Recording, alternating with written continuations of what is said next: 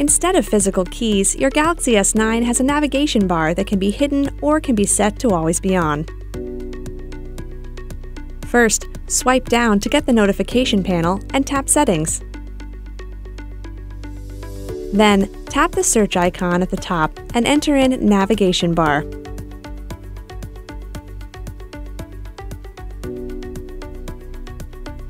If you want the navigation bar to always appear on your S9, toggle the Show and Hide button to off. The toggle is switched on by default. If you double tap this button here, your navigation bar will disappear on whatever page you are currently on. To bring the navigation bar back, swipe up from the bottom. Then, double tap the button to set it to stay. Remember, if you want your navigation bar on every screen, just toggle the switch to off, and the bar will always be with you.